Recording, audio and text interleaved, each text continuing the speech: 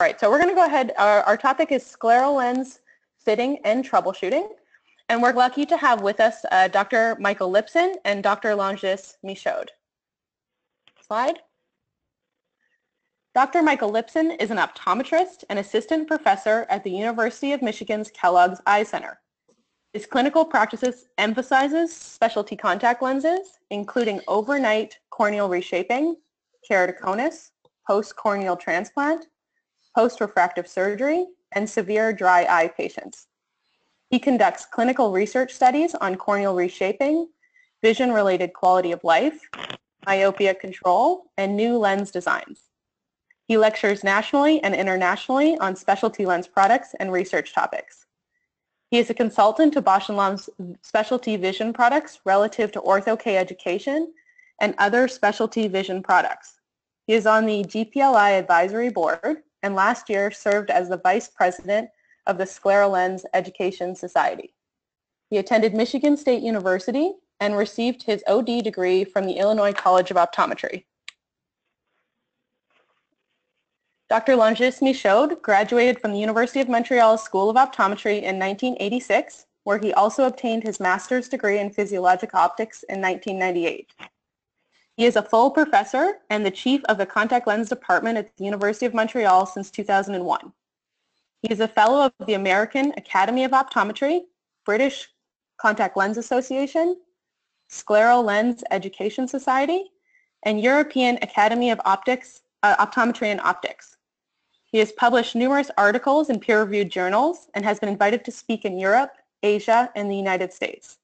Finally, Dr. Michaud is the current president of the College of Optometrists of Quebec.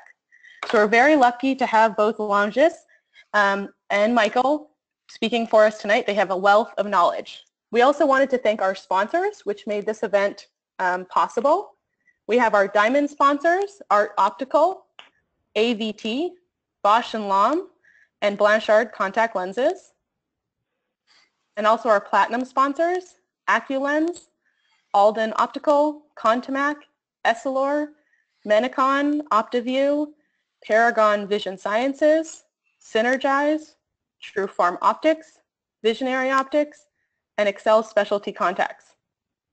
This is also our silver and bronze sponsors, Boston Foundation for Sight, ABB Optical Group, Visionary, Easy Lens Applicators, Today's Vision, and Valley Contacts.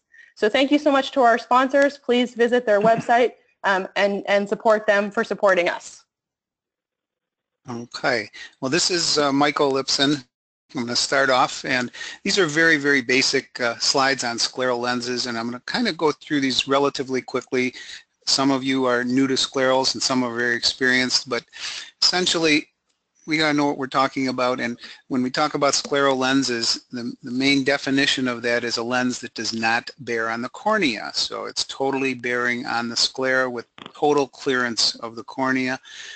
We have defined from the Scleral Lens Society, a mini scleral lens is a lens that is up to 6 millimeters larger than the patient's HVID, and a large scleral lens is one that is at 6 millimeters or larger than the HVID. And these lenses are all made of materials that are highly breathable, as listed on the bottom of the slide.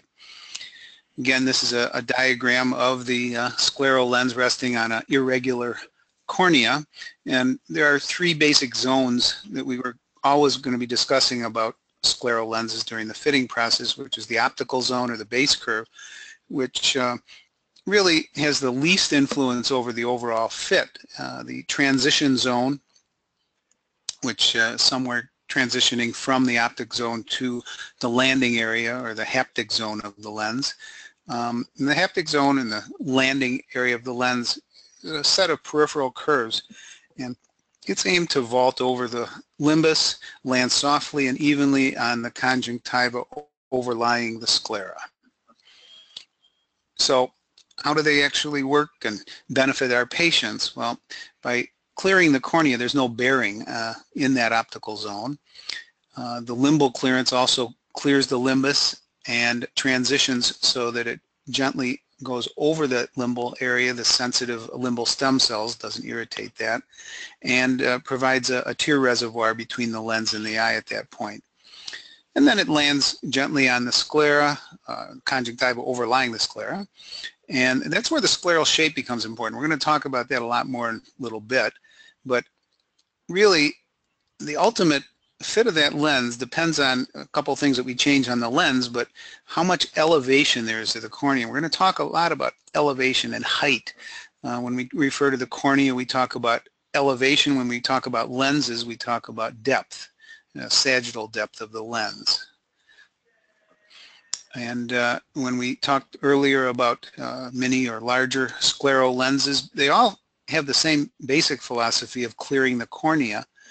And the goal is to find a lens that will vault over all the corneal irregularities while landing gently on the sclera. And it can be done with large or small lenses, and it depends on the individual patient or the individual condition on which one is working. But again, getting back to the concept that I just mentioned before of elevation and on the cornea, we fit scleral lenses not so much based on the base curve, but the sagittal depth of that lens relative to the sagittal height of the cornea. Now, in this demonstration of a Scheimpflug image, basically these two corneas have exactly the same central K reading or central curvature of 44 diopters. But the one on the left basically is on a cornea that has an 11 millimeter HVID and a much larger HVID on the other one. So if you look at the sagittal depth of those two situations, they're significantly different, almost 1,500 microns of difference. So you can see how much role the HVID has to do with this. The lenses that would fit properly on this cornea would be significantly different, even though the K readings might be the same. So K readings we take, but they're not the main determinant of the fit. So this is a really important concept to understand here. And again, how do we evaluate the sagittal height of our individual patient's cornea? Well, certainly one way is to just kind of look at the eye from the side, and you can have a direct observation, and you can get a good feel of it after you've done a number of these, but it's really not totally reliable. It can be deceptive based on a number of other factors. But and one of the main ways that we do this is through just empirical putting a lens on a cornea that we have a known lens and see what it does. And we'll go over some of those observations in a few moments. Next thing we can do is do an OCT, which again usually isn't able to see the whole cornea, but it can get a very accurate sagittal height measurement. We can do corneal topography, but basically that gives us height of the cornea, not necessarily all the way beyond at the sclera where the lens is landing.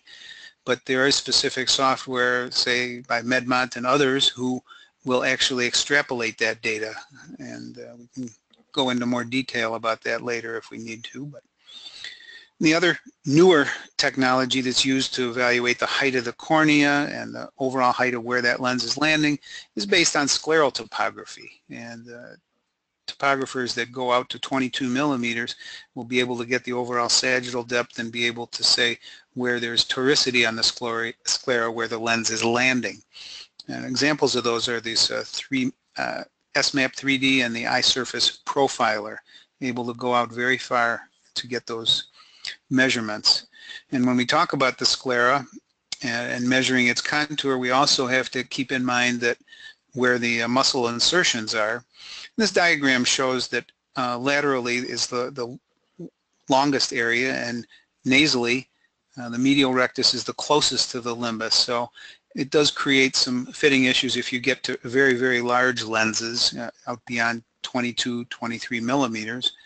But again, as you can see, if we take these measurements of the basically down below the 7 millimeters and the 5 millimeters on each side where the lateral recti are, and the 12 millimeters of the cornea, you can see that out to 24 millimeters is where you're going to start running into those muscle insertions. And the other observation that's been made over a number of studies is that there is a certain angle of the scleral curvature. And out at 15 millimeters, we see that if you look in all the meridians, starting at the top at 38 over here, down at 39, the differences on all of these meridians are not that great. But when you get out to 20 millimeters and beyond 15 millimeters, there gets to be quite a big difference, especially nasal here and temporal over here. Quite a bit different height. In other words, the lens will actually land first on the, if you're a large lens, out at the nasal area and actually start burying there and tend to go a little bit temporally.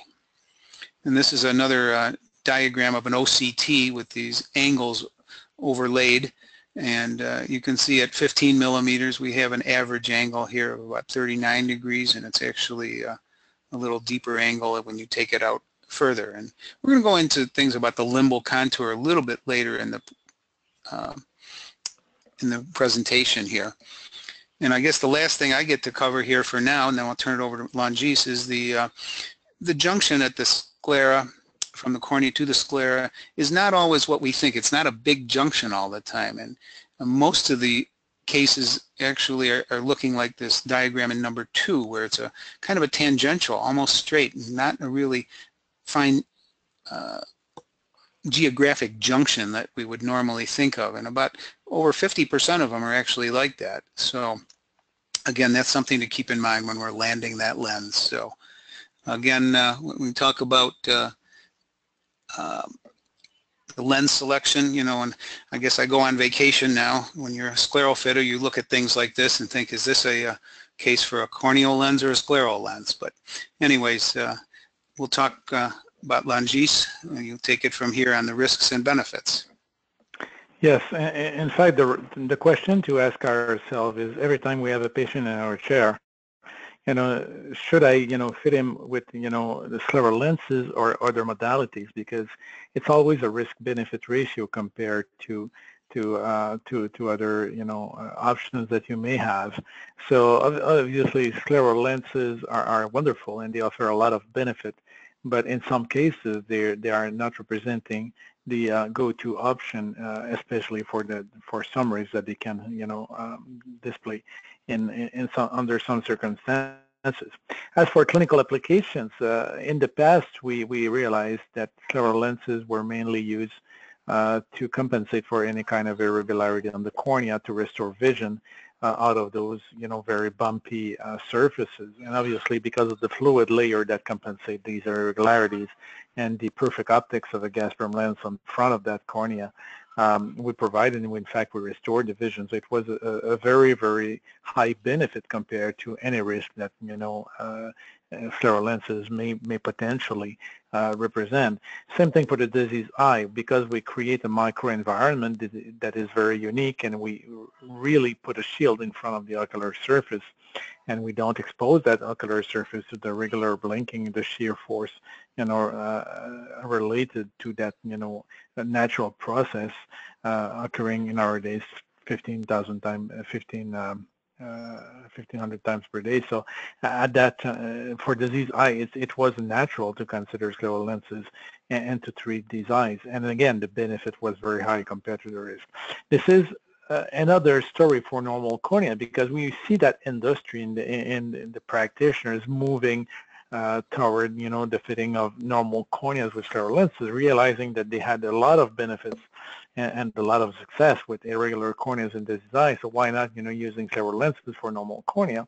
And I'm totally with that, and I'm one of the first to propose that and suggest that new pathway to utilize, you know, scleral lenses. But again, every time we ask ourselves, you know, is it the right thing to do, and is it the right option for our patient? And it's still why, you know, it's an emerging, you know, situation that we have, and we'll cover that a little bit more in the presentation. Next slide, please.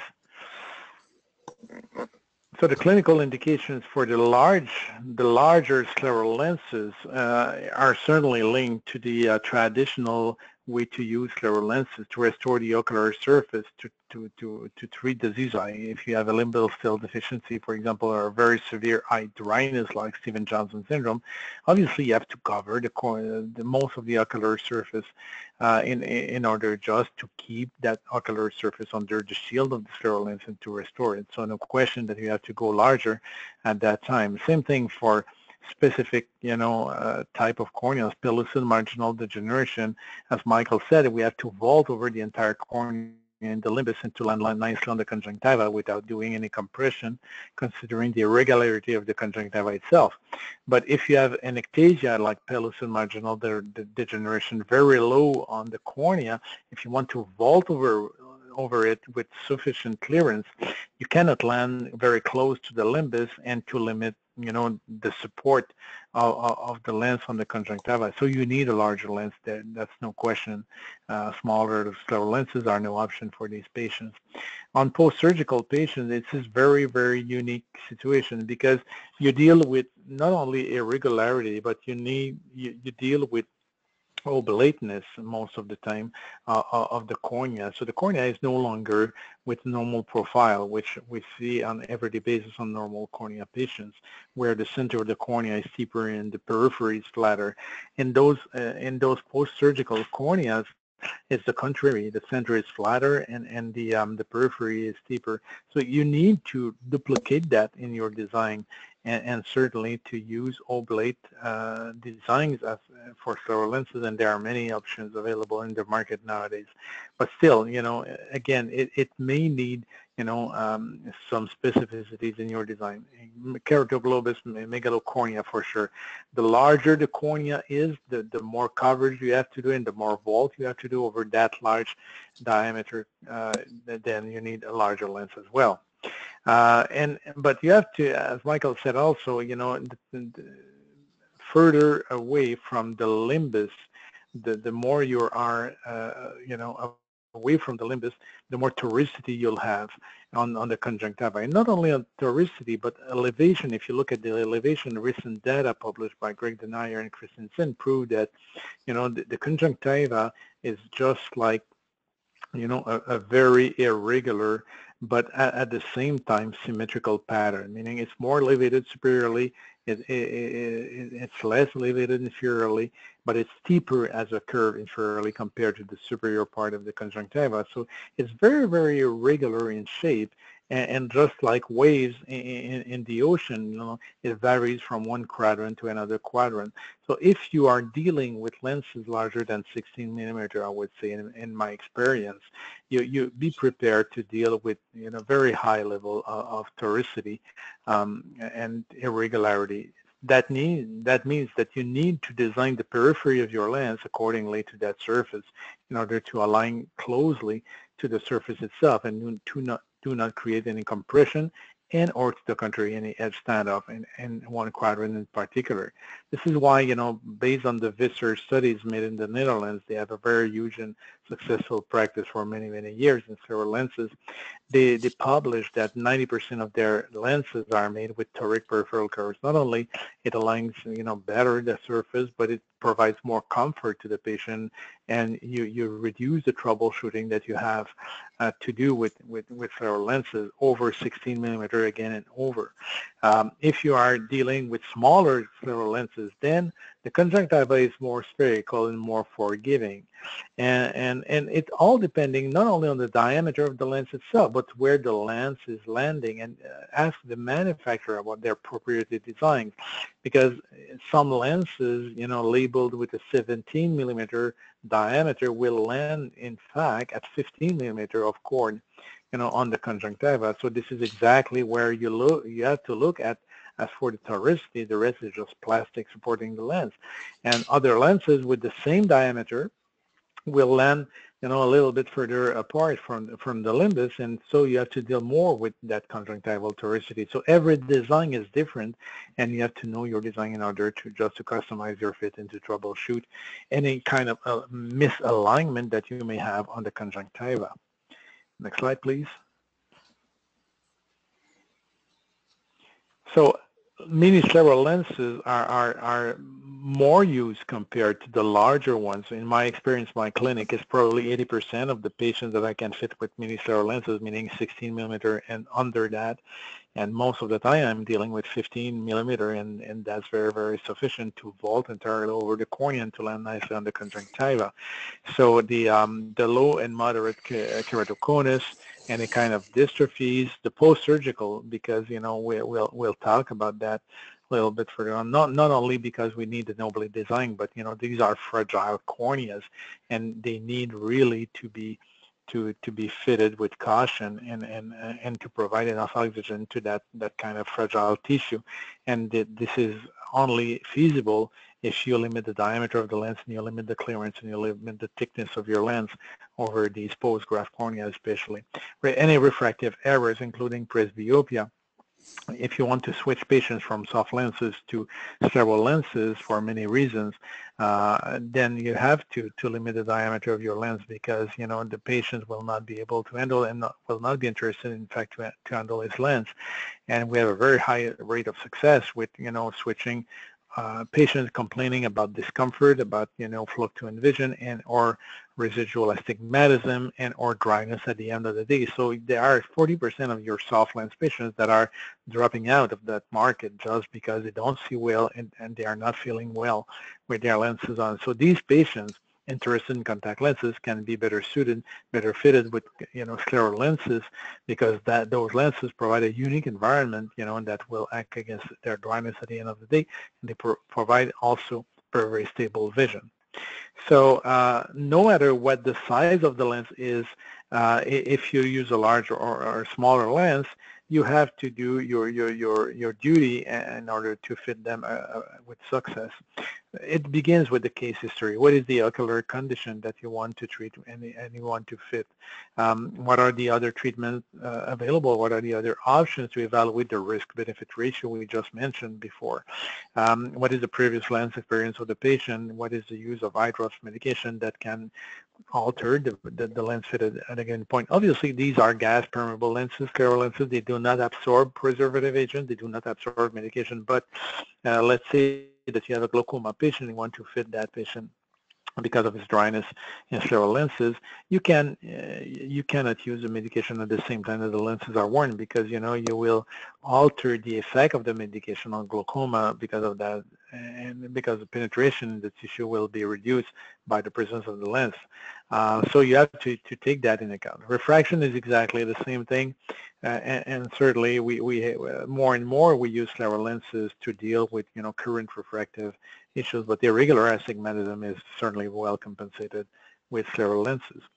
As a second step, you have to take into account the corneal topography, and if you have a topographer, you know the difference between the axial and the tangential maps. Axial is a kind of a general broad spectrum view of the shape of the cornea, and most importantly, it's not the cornea itself; it's a reflection of the tear film layer that you see through the topography map. So if you have a dry patient and if you have an unstable tear film, your topography will mislead you, and in fact you can see a keratoconus where there's no keratoconus at all, because it's just dryness that accumulates over there and alter the cornea. So in any doubt, to put an artificial tear drop on the surface of the cornea, blink 2-3 times and repeat your topography maps in order to make sure that you have the right value at the right time. So axial, it's a broad spectrum overall view of the shape of the cornea. Tangential is a true power map, meaning that you see the exact differences, and it's used mainly for pre and post treatment for ortho, for example. But in case of scleral lenses, you can evaluate the difference between your baseline and your topography after a while, just to evaluate if there's a difference, and if there's a difference, shouldn't be the case. So you have to act and to revisit your fitting. The elevation map is certainly more useful because it will tell you a lot about the hot spots on the cornea and where to look at. We think all the time that the apex of the cornea is the highest point, but that's not true in most cases.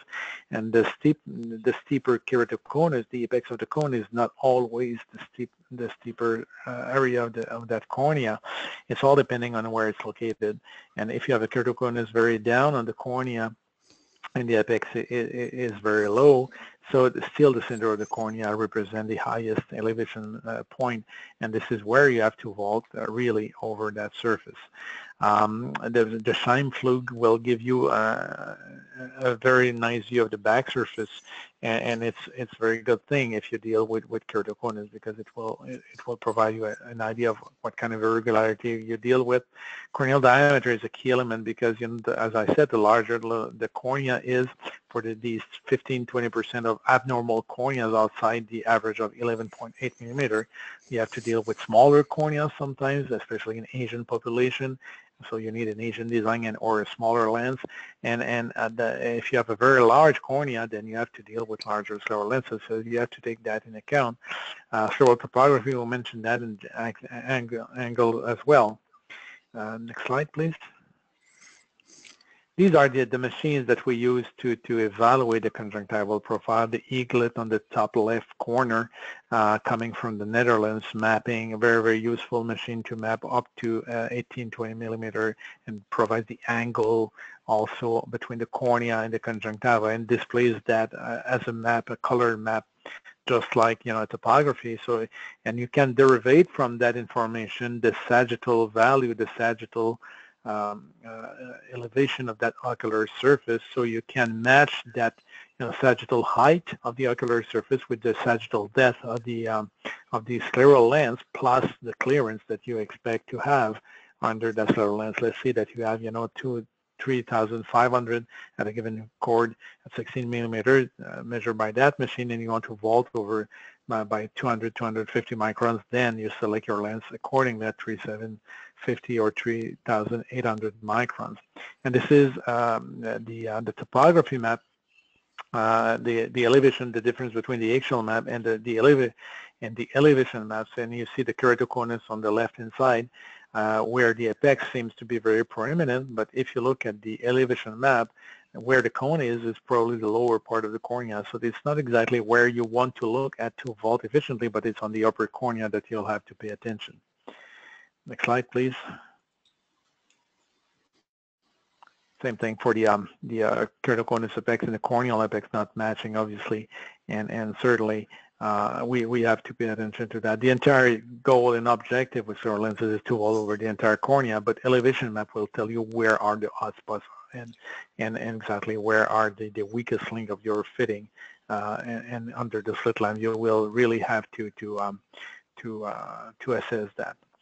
And then, well, you put the lens on the eye and you do your slit lamp evaluation. No, not before, you know, putting the lens. You do your slit lamp evaluation. You have to treat any kind of ocular disease at the most you can before putting scleral lenses, especially if inflammation, chronic inflammation is in play, because inflammatory mediators will be trapped under that scleral lens and can just trigger the inflammation a little bit more compared to what it was before. So you have really to treat the disease as much as you can before you do anything else, and then as an adjunct therapy you can put a scleral lens in, and certainly you have to deal with, you know, the sembliférons and the pterygium and the blebs, and you have to adapt your fitting based on that. And could be very difficult with some design. Other designs are more forgiving. They have a micro vault technology, for example. They can have a notch that goes around the pterygium or the very high pinguicula, or you can imprint the lens. There's technology available now. You can imprint the eye and mold a lens from that imprint, and certainly it's available and a very valuable option. Expensive one, but, you know, it's a very valuable option when you have a bleb, for example, and you have almost nothing else to fit on those eyes. Next slide. As for the application, it's very important to educate the patient. Application removal are key element in my experience. Despite the perfect fit that I can achieve with a singular patient, most of my dropouts, and I don't have a lot, but most of my dropouts in Scleral lenses are related to the fact that they cannot really handle their lenses either for application or removal. They have a hard time to do that. So you have to educate the patient, you have to deal with that, and you have to respect the physiology of the eye. If you have a very small aperture, don't try to put an 18-millimeter lens on that eye. So play with this 15 or a 16-millimeter lens, and you'll be more successful. As for the solution to put in the bowl, I don't think that we found the perfect solution so far. Because the cornea need to be nourished, and what we have in play is obviously we have to deal with non-preserved product. Any kind of chemicals in the bowl will remain there for 10, 12, 14 hours and will develop toxicity over time. Buffer agents can do exactly the same. Now we have two FDA-approved solutions that we can put in the bowl, like Repure from Anycon, and we have another one by Bausch & Lomb available. Off-label, we can use also inhalation solution, but because we have now FDA-approved products, I think that is a better option to prescribe to our patient, at least a safer one. And do not hesitate to put artificial tears. There are some with some electrolytes, and more viscous solution can help also to improve the comfort. The hyaluronate sodium component in these artificial tears can help a little bit more viscous, just like Refresh Celavis, for example, can help a lot as well. Not only to improve the comfort of the patient, but to alleviate deposits to migrate in the bowl. As for the removal of the lens, we use plungers, obviously, but it's important to break the seal and to break the suction of the lens at the end of the day. Ask the patient to move the lens a bit through the lids, and or just by doing a kind of a push-up test and putting some pressure on the conjunctiva, make sure that the suction of the lens is broken before removing it. Otherwise, you can have difficulty. And when you put that plunger, don't put too much pressure on the lens, because it will do the contrary of what we want to do. It will push the lens toward to dig in more in the conjunctiva, and certainly it won't help. But again, your staff can be very helpful in that, but you have to educate the patient. As for the lens selection, here are my algorithms for irregular corneas. Sorry for the busy slide, and if you want to have a copy of that, I can email it to you. Just let me know. But irregular cornea, you'll see that option 1, the green boxes, any kind of disease, any kind of post-graft and post-surgery and dystrophies, sclerals are the option number 1, except if in post-graft you have a cell count in the endothelium of less than 1,000 cells per millimeter square. At that time, because of the chronic hypoxic stress we put on the cornea with Scleral lenses, no matter what the fit we do, we jeopardize the tissue, and certainly small gas permanent lenses under those circumstances are a better option. With or without piggyback. Piggyback helps for the comfort, but any other kind of situation for irregular corneas are better, fitted with Scleral lenses. Next one. As for the regular cornea, obviously you have, Tom Jones coming at 18 years old. The baseball player wants to be fitted in contact lenses, -2. You will fit him in silicone hydrogel lens, no question. No, that's very obvious.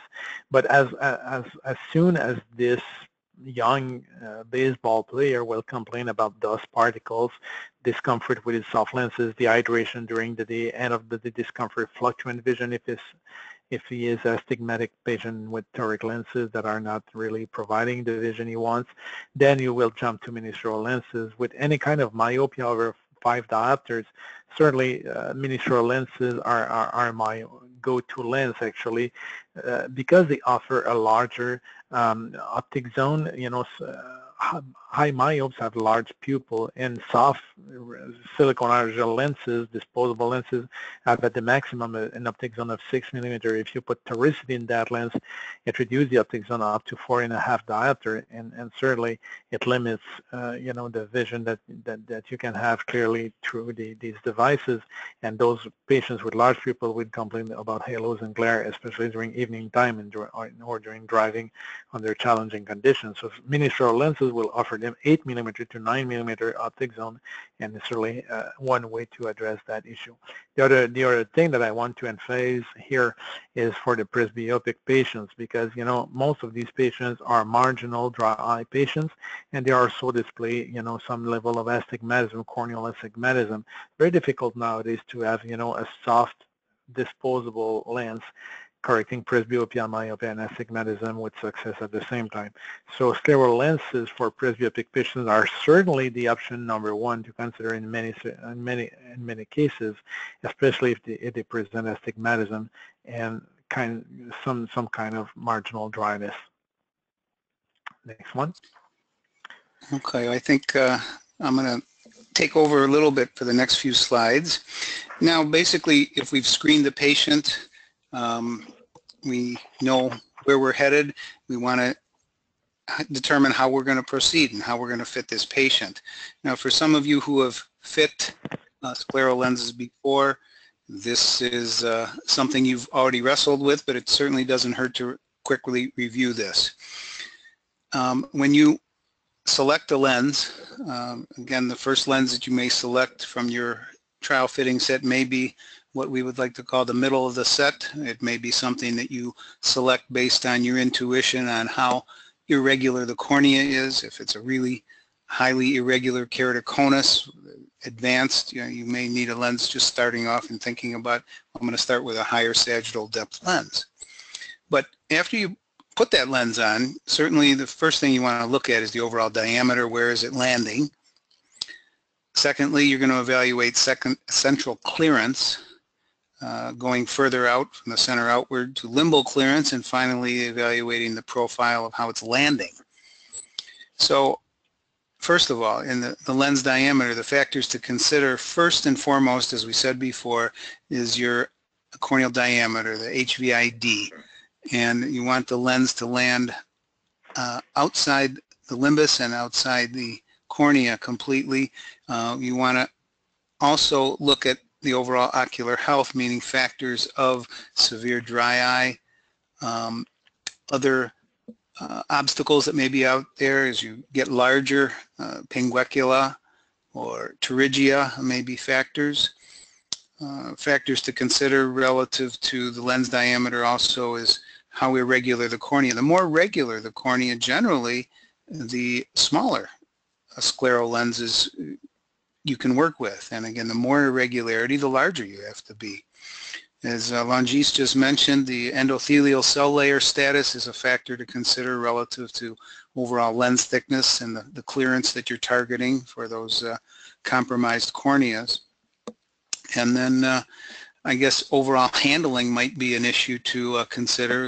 Again, when you get out to an 18 millimeter lens, it is a little more challenging to get in than a 16 millimeter lens. And so, again, all of these factors go into assessing the benefits to the patient and any potential risks. But this is a diagram of a overall diameter assessment that you might make right up after you apply the lens. And the photo on the left, the lens is just barely clearing. It's not quite having a large enough area to land on, and generally it'll cause discomfort due to its interaction with the limbus. And the picture on the right, again, is just the diffuse illumination with the blue filter here, and again, the lens is centered, it's well beyond the limbus, and again, you can see plenty of fluorescein under the lens. The general rule of thumb is to think about at least 1.5 millimeters on each side of the limbal area. So that would be 3 millimeters larger than the overall corneal diameter. And this is a picture without fluorescein. And again, on the left, we see a pretty nice picture, nice white, clear eye. and it extends beyond the limbus, and it's going to be a very comfortable lens generally for the patient like that. Occasionally, when we go very large, like the picture on the right, it'll create some different kind of compression forces. Sometimes if it's a little landing a little too heavily right near the edge, it'll actually compress the sclera, and it may show what we're seeing on the lower part of the picture, which is what we would call conjunctival prolapse, where the pressures exerted by that lens are forcing the conjunctiva to bunch up and be drawn in over the limbal area onto the cornea. We can talk about that in a little more depth a little later.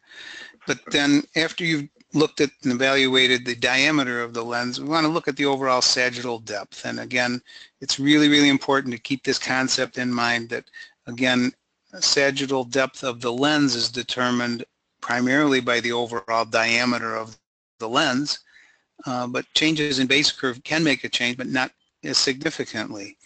Again, the picture down below is basically supposed to represent two different contact lenses, the black area, which would be the sagittal depth of a lens that's 13 millimeters, and one with the exact same base curve on the right, 14.5 millimeters, and you can see it creates a much higher sagittal depth or sagittal vault of the lens. So even a 1 millimeter difference in size may have a significant difference in the overall sagittal depth.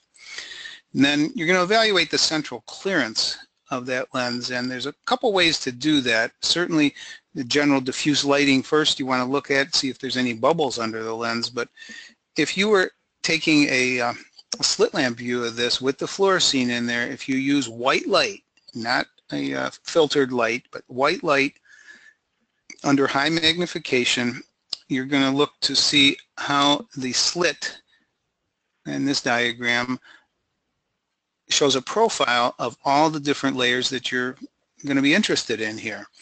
Going from left to right, the outer thin green stripe basically is the tear layer on the front of the lens. Next, you'd see the actual thickness of the lens, which appears black. In this case, this lens is a known lens of 0.35 millimeters thickness, or 350 microns. And then behind that is the tear film layer, which in this case is approximately estimated to be the same as the thickness of the lens. So you can say that's approximately 350 microns of clearance.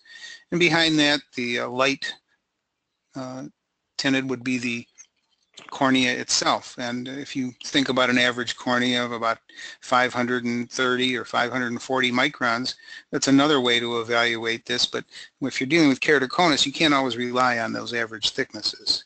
But this is the picture that you're looking for, and this is what we would call a 1-to-1 ratio of the tear layer thickness to the lens thickness. And again, this is a different picture, not quite so highly magnified, but this is a slit. You need a really good slit lamp with a high intensity beam and in your optics section to really get a good view of this. And this is one of the most important skills you'll be able to develop in evaluating the lens. And you want to be able to give this information very accurately to any consultants that are going to help you with the fitting. And what is the ideal vaulting that we want to create? Well, that varies depending on the design of the lens, depends on the condition that you are treating, and again, a number of factors of how large the lens is. But the literature basically reviews this and said, you know, if you have 50 to 100 microns, that's considered a pretty low vault, and 100 to 250 is moderate, and above 250 is considered fairly high.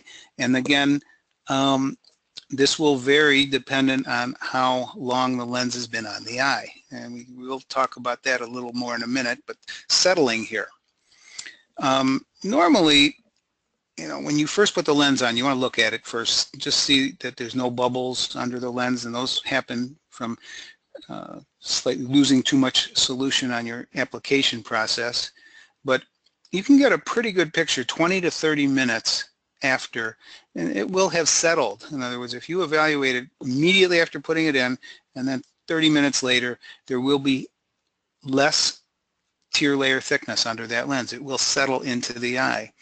There have been a number of studies done on this, and again, there is some settling that is seen sometimes between 4 and 8 hours, but approximately 50% of it may take place within the first 30 minutes.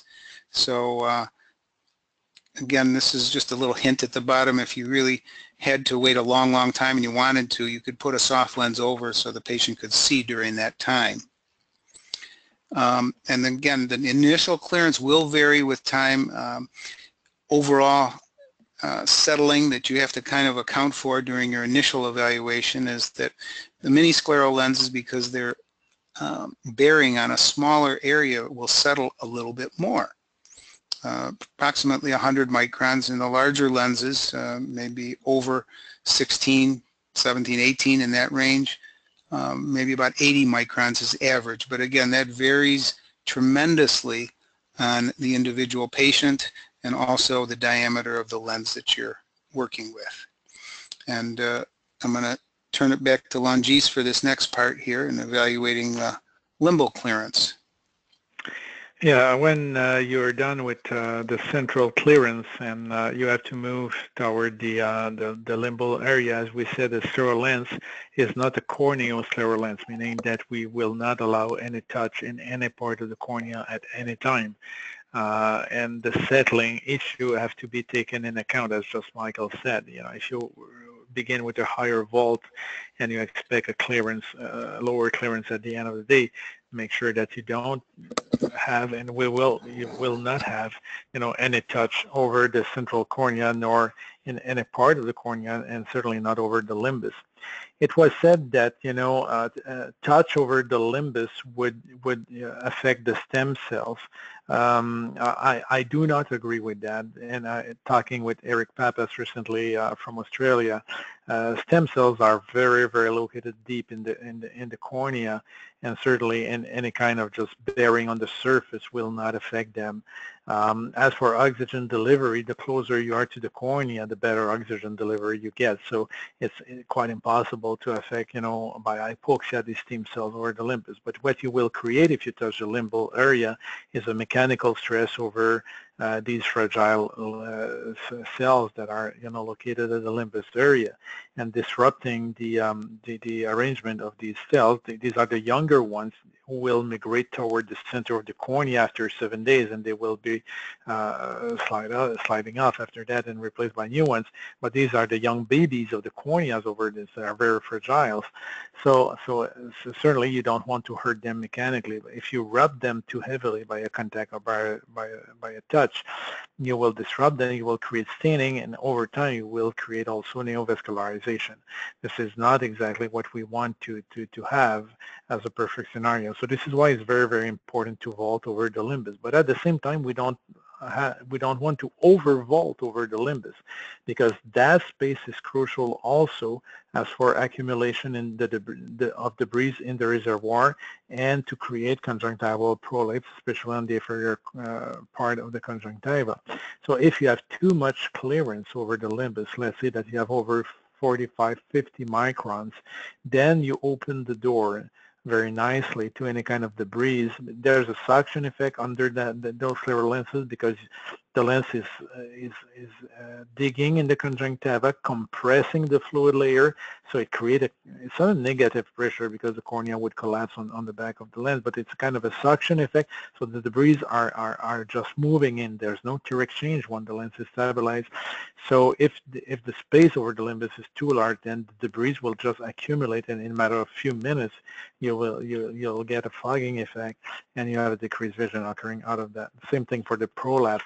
One of the ways to resolve that is to go with, you know, smaller clearance over the limbus, certainly, and it's very, very important. And one of the way to assess that is really not to use the blue filter, because as it is displayed in that slide here, you can be misled by that kind of image you see through the slit lamp. If you see those dark areas, you may figure out that, oh gosh, I have no fluorescence over there, so I have a touch over the limbus. In fact, under 45 microns, there's no fluorescence occurring, and it's not visible through blue light. But you may have still fluid, and you may have some fluorescence over there. So under white light is way better to evaluate your fitting, and sliding your illumination from temporal to nasal to make sure that you cover all the areas. You don't have that shadowing effect, because if you are from angle, because of the high vault over the cornea, you'll get a shadowing effect, and then you can be misled. But it's very important, again, to cover that and to assess that. In any doubt, let the patient go and have the patient back in a matter of 1 week or 2 weeks. Remove the lens, stain the cornea.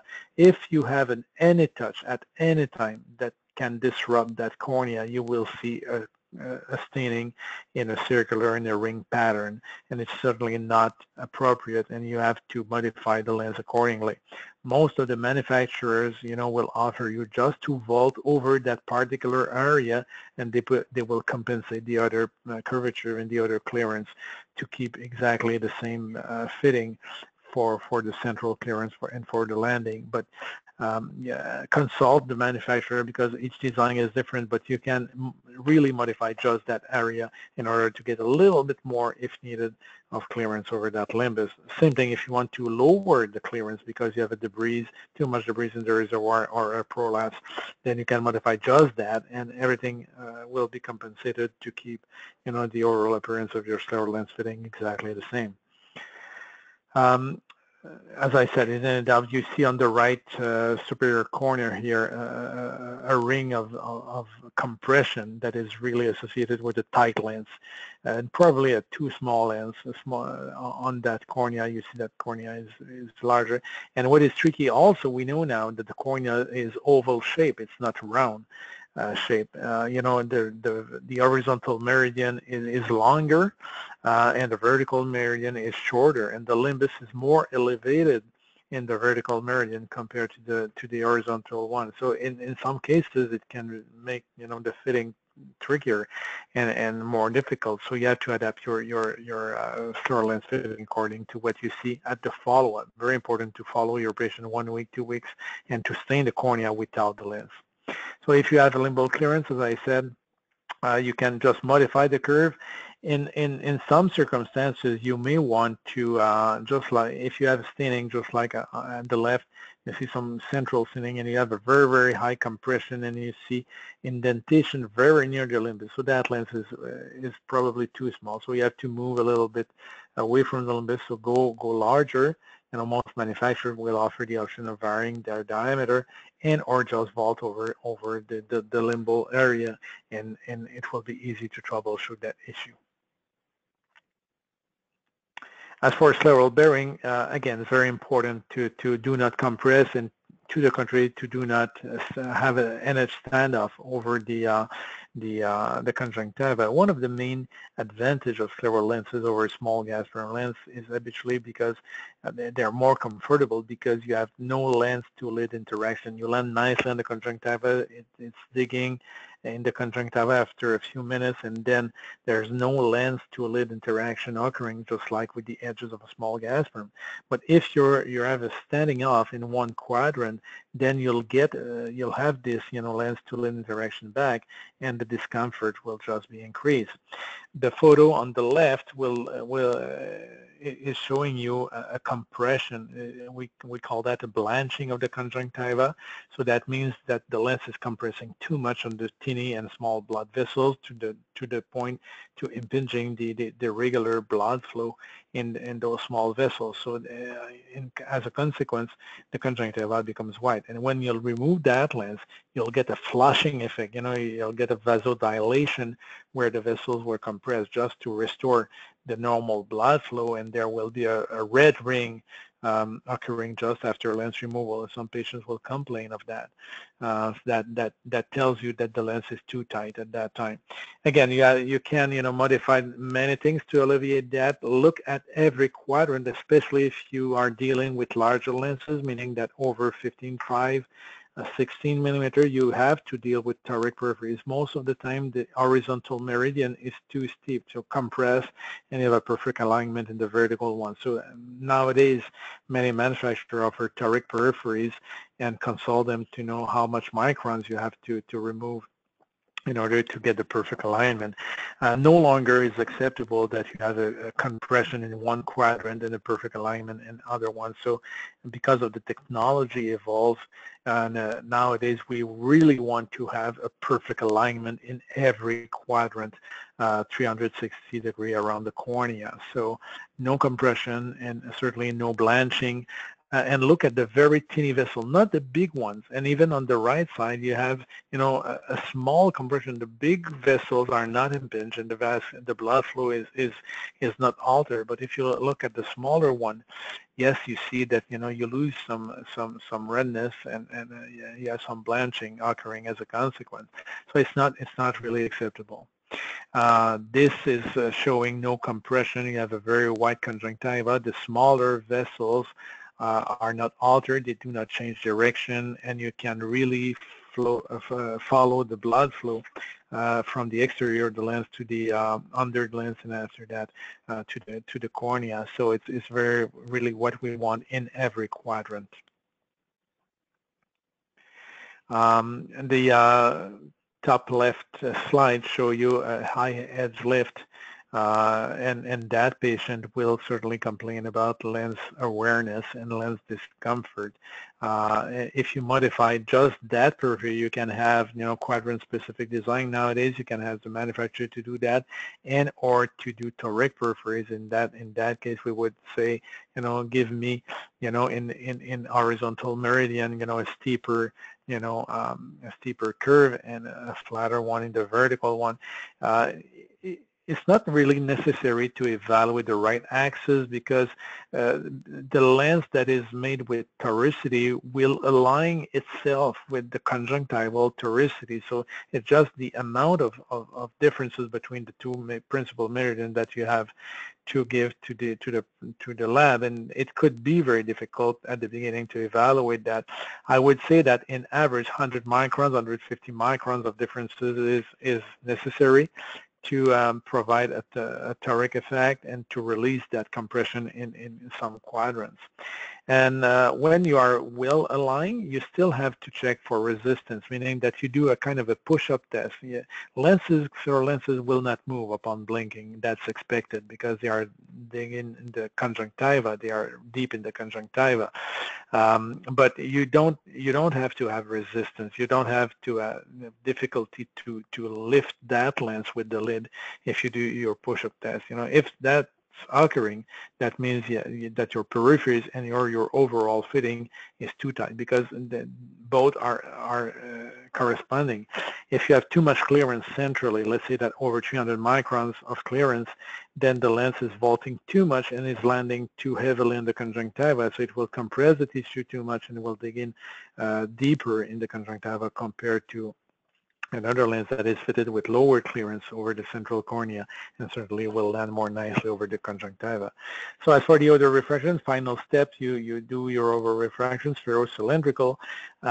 We don't know exactly why, but in some cases we will find residual astigmatism. Most of the time it's because the lens is decentered, and that's happening really with larger lenses over 16 millimeter.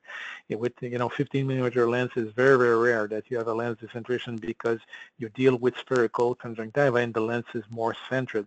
But because the shape of the conjunctiva, which is higher and flatter in the nasal superior quadrant and lower and steeper in the temporal inferior quadrant, then naturally the lens tends to slide toward the temporal, quadrant and inferiorly by gravity, and that creates, a kind of a prismatic effect in the tear fluid layer under that lens, and that can, obviously affect the over refraction.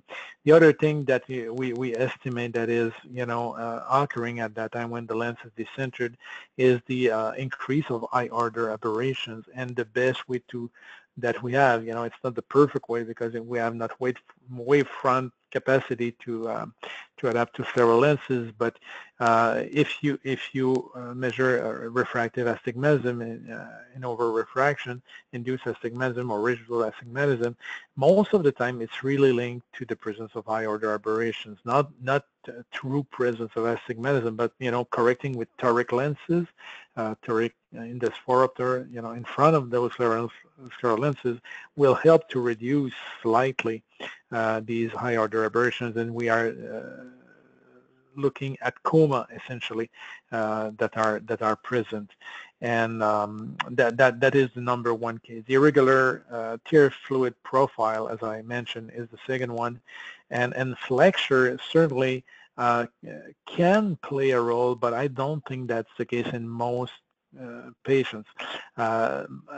Unfortunately, manufacturers are producing lenses very thick, 350 microns and more, so it's quite impossible to flex that material if you are well aligned in every quadrant. If you're not well aligned in every quadrant, that's a problem, and then you can distort that lens, and then yes, you can have residual astigmatism, but it's not a problem of the lens thickness. It's really a problem of scleral alignment and lens alignment on the conjunctiva. So if you manage to align every quadrant appropriately with toric peripheries, if you deal with over 16 millimeter lenses, and with appropriate landing with smaller lenses, not necessary to have toric peripheries at that time, but not compressing the tissue, then you will alleviate most of the flexure, which is better for the ocular health on the long term. As for the best lens care system, we recommend non-preserved care system like hydrogen peroxide. Personally, I had few issues with the high-grade light recently, putting a film on the surface of the lenses, attracting deposits, so I'm back to the regular clear care and or the Boston Simplest solution. Off-label, very off-label, I use also the BioTrue cold chemical system for some patients because of the sodium hyaluronate inside of that solution that condition the lens surface, and it's very, very, very highly efficacy to disinfect with this dual mechanism. As to fill in the lens, we already mentioned that we have to use non-preserved product. It's very, very essential, as it is for the drops that we put in those eyes during the day. Next slide. Follow-up is crucial, as we mentioned. Certainly, you have to follow your patient to address any issue they may have. If you fit presbyopic patients, let the neuroadaptation to occur as you do with normal soft multifocal lenses. Week, 10 days, and habitually it resolves many of the problems that you may have at delivery. But certainly, the scleral lens patient should be closely followed up, or certainly for the first year, and then after that, a regular follow-up. What to look for? Comfort, especially. This is my first question I ask every time. How do you feel with your lenses? And I don't expect nothing than, oh, I feel great. I don't feel them at all. Because if they have, lens awareness, at the beginning it could be acceptable, but after, 10 days, 2 weeks, 3 weeks, certainly not, acceptable, and you have to revisit your fit. Most of the time is because your edges are too flat, and you have some lens standing off in one quadrant. Ideally, the number of hours should be equivalent to any kind of other lenses, 12, 14 hours a day, the wearing time, and should be comfortable. These lenses should be comfortable all day long and provide very good vision. So review and educate your patient about handling is very, very important every time. Recheck for the compliancy with the care regimen and the non-preserved product they may use, and certainly then you'll have a very good success. So in summary, Scleral lenses are wonderful technology. They are really representing the breakthrough since the last 4 or 5 years to restore vision and to treat ocular diseases. And nowadays it's moving toward the normal cornea arena to deal with the 40% of patients that are complaining about discomfort and dryness at the end of the day. And certainly you have plenty of options. And in your practice, you should have a larger lens for those cases who need to be addressed with larger diameter lenses. Let's say that you have a larger cornea, you want to treat disease and you want to treat very severe eye dryness, but you have also to have smaller scleral lenses for normal corneas and smaller diameter corneas with auricular refractive errors, presbyopic patients, astigmatic patients, and low to moderate keratoconus. So you have to play with, as you do with soft toric lenses and soft multifocal lenses, you have to play with several designs and to know their designs and consult the manufacturers because they are the most expert guys for their own products. Certainly, they are a very valuable resource for your practice. All right. Well, thank you so much to Dr. Lipson and to Dr. Michaud for a very thorough presentation. And we are having another webinar on Wednesday, August 23rd at 8:30. That'll be part 2 of the fitting and troubleshooting series. So what I'm going to do is I'm going to take some time to ask a couple of questions. I know we're a little over the hour, but we do want to get everybody's questions asked. So this question I'm going to address to Dr. Lipson. What is the lowest endothelial cell count to be considered for scleral lens use? Well, the magic number seems to be around 800 cells per square millimeter. Again, some people have put that number a little bit higher, but you have to really be careful because, again, any compromise to the amount of oxygen getting to that cornea, it may decompensate in ways that you don't like. So. All right, so the second question I'm going to actually direct towards Dr. Michaud. This question says that many scleral lens designs are going with toric peripheries, even in the mini scleral designs. If the scleral within 16 millimeters is pretty spherical, why aren't we seeing that change of more toric designs? And so that's a good question, but it's related to the conjunctival anatomy, and both eyes are not mirror of each other. Some eyes are highly toric from the limbus toward the conjunctiva, and some conjunctiva are almost spherical. So we don't really know on every patient, and we never are able to assume that. But in general, generally speaking, at 15 millimeter of cord, the cornea, the conjunctiva is more or less spherical. Over 15 millimeter, then you begin to deal with a high level of toricity, and at 17, 18 millimeter of cord is even higher. So on one point. On the second point, it's where the lens is landing. If you have a lens of 16 millimeter landing at 15, then you land on the spherical conjunctiva, and then toric peripheries are not necessarily needed. But if you have the same 16 millimeter lens landing at, let's say 15.5, or 17 millimeter lens landing at 16, then yes, you need toric peripheries because, the conjunctiva there is expected to be highly toric. But, it's the slit lamp evaluation that will tell you if you have a compression over in the stand-up, and if there's a compression, then one craton that, that conjunctiva is toric. I was just going to say that some of the scleral topographers are giving us some very interesting findings now that certainly the scleral toricity does not seem to match what we see on the cornea. If you have a width the rule cornea, you don't necessarily see what we would call width the rule scleral toricity. And the meridians that are flatter or steeper may not necessarily even be 90 degrees apart. They may be very irregular and may have differences in different quadrants. So we're learning a lot about scleral topography now. So. All right. Well, that's a good answer to a great question. And I think also there's different eyes. There's people that fall within those norms and people that are a little different. So there's different ways we want to kind of treat those patients. So Michael, I have a question for you here. This is kind of like a case presentation. So if there's a patient that's fit in a mini scleral lens, perhaps a patient with dry eye or post-LASIK with good clearance, about 150 microns of central clearance, but after an hour they're getting a lot of debris, can you outline some of the possible causes and suggest a few changes? Well, it's one of our more frustrating type problems when the fit looks good patient is clear, the eyes look clear, but the vision is not, and the tear layer gets this debris. As Langis mentioned in his presentation, it has to do with sometimes these fluid forces underneath the lens. In other words, if there are areas in the lens that have more clearance, say, you're estimating 150 central, what is it, mid-peripheral, what is it at the limbus? And my feelings on this is that we really want to ideally try to get the most uniform tear layer possible across the whole cornea to minimize these suctional forces that seem to draw fluid into the lens and not let it out.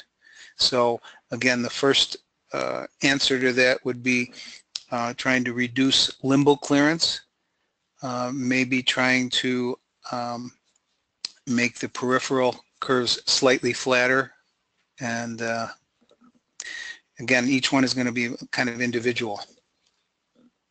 All right, thank you very much. I have another question here for Dr. Michaud. Can you tell us a little bit about the importance of maximizing oxygen transmission, especially the requirements for the cornea and the limbus? That's a very good question, and it would take a few minutes, and we will address that specifically in the next webinar, so stay tuned on that. But very briefly, how to maximize oxygen is to keep the lens thickness at lower than 250 microns, the initial central clearance under 200 microns after stabilization, I would say, and because at the end of the day, then you'll have 125 microns centrally, and the lens thickness itself will not be enough to provide restriction on oxygen delivery. But over 250 microns of clearance, the models and practical models, theoretical models, and vivo studies showed that you penalize oxygen, and you create a hypoxic stress of around 1 to 2%. It doesn't seem to be a lot, 1-2% of edema, very comparable to physiological edema, but it's a chronic edema that stays there for the entire wearing time. And a very, very recent article showed that, if you put a keratoconus cornea under severe hypoxia, in fact, you increase the chances of thinning of that surface. So that chronic hypoxia, chronic stress, we don't know a lot about the outcome, the future outcome of that, but we have to be very prudent on that, certainly on fragile corneas. But if you look even at normal corneas, this is where the risk-benefit ratio is very important to address, because with the unknown long-term effect of the chronic hypoxia, then you have really to pay attention. There are ways to fit lenses on these normal corneas to alleviate that stress to occur. So meaning that you limit the central clearance and you limit the lens thickness as well. But we'll address that in the next webinar. Okay, I know we're running a little short on time, so I'm just going to ask one more question here to Dr. Lipson. We do know that you do a lot of ortho-K. There's a question that came up. Have you ever tried scleral lenses for myopia control? That's a really good question there. I personally have only used probably a handful or 2 or 3 cases of actually a scleral lens for ortho-K, but not specifically a myopia control. But scleral lenses, we do have plenty of options, and if we talk about myopia control and you talk about distance center multifocals like we do with soft lenses, that certainly can be done with scleral lenses the same way, and to create that optical effect of myopic defocus, peripheral defocus. And again, the lens centers really well, so that's an advantage with scleral lenses to be able to put those optics really well centered. But again, that would be especially applicable to patients who have astigmatism, because it's going to correct the astigmatism and do the myopia control effects with the center distance multifocal.